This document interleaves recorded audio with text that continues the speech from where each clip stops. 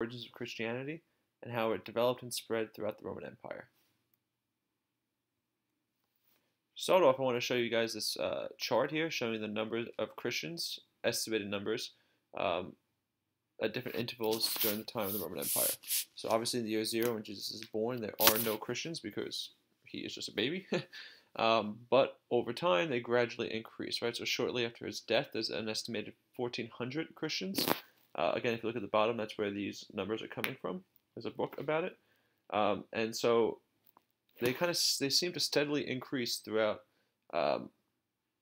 history, right? And then there's the biggest jump is between 300 and 350 AD. All right, so take a minute to look at this chart and think about why do you think the number jumps so high between 300 and 350 AD? What do we know already that would help explain this? Take a minute to think about that.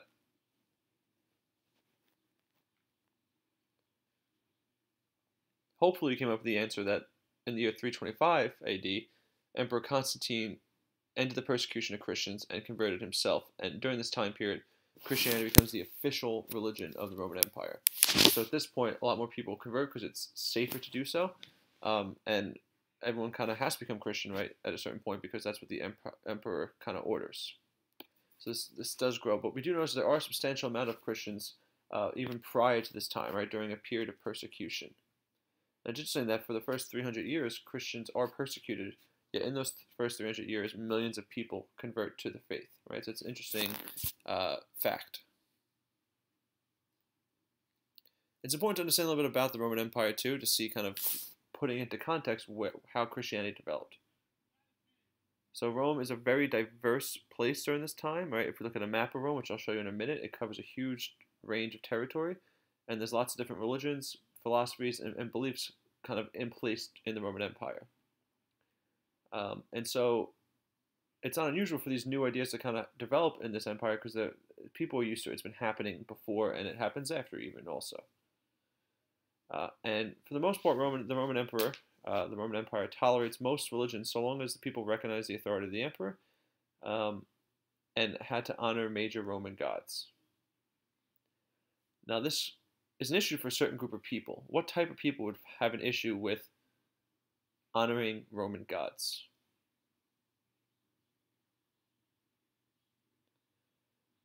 People who are monotheistic are going to have an issue with this because they only believe in one God, right? And so how can they believe in one God yet worship and honor other gods?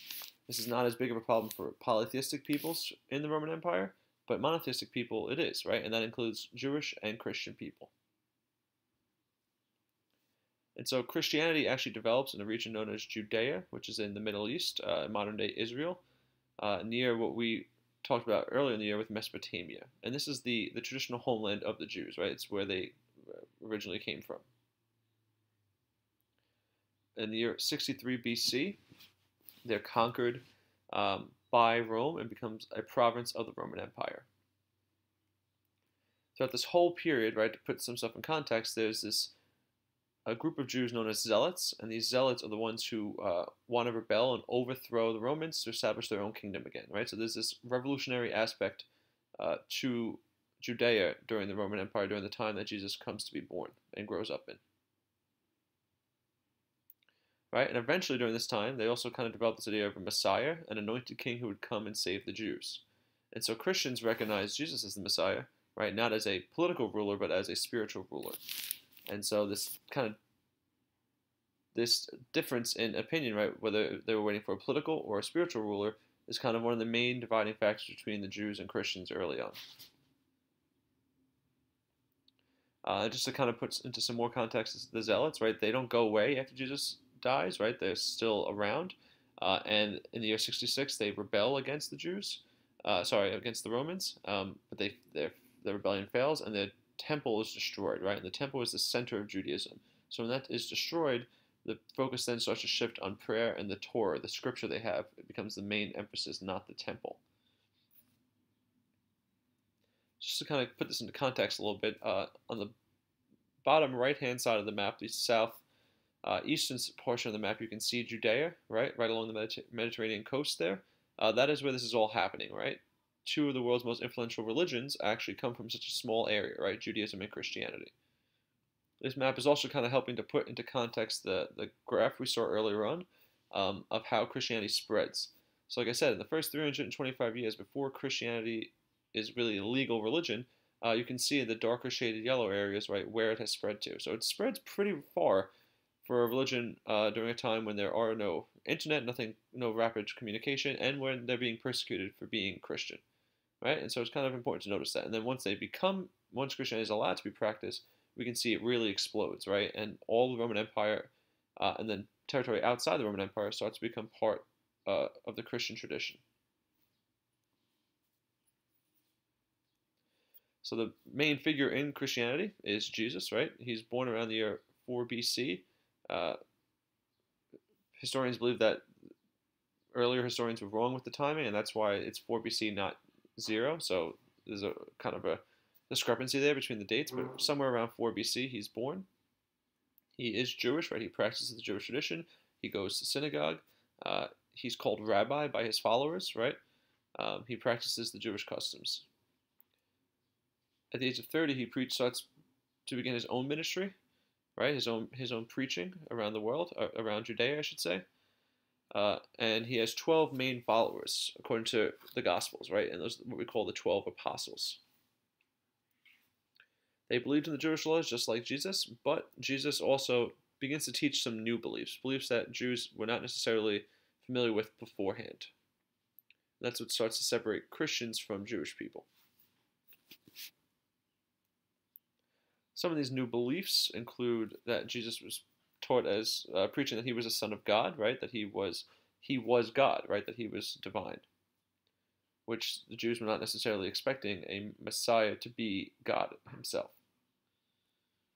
The preaching of the bodily resurrection, that at the end of time, that people raised from the dead, right? That is also a new belief that some Jewish people were not familiar with. And what he does is he condenses the Jewish belief, the Jewish commandments, into one or two main things, right? And it's to love your neighbor with all your heart and to love God, right? That every commandment can be organized under those two parts. And he also starts preaching about the second coming, right? The judgment day, when people will be judged, the living and the dead will be judged, right? And those who are saved will spend eternity in the kingdom of heaven, and those who are not saved in hell.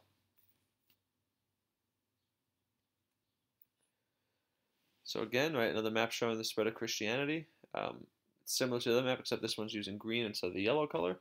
But what this map also does is it shows us the movements of someone named Paul, right? And St. Paul is one of the most important figures in early Christianity because he converts to Christianity after persecuting Christians, and then becomes very effective at spreading the message and establishing new communities.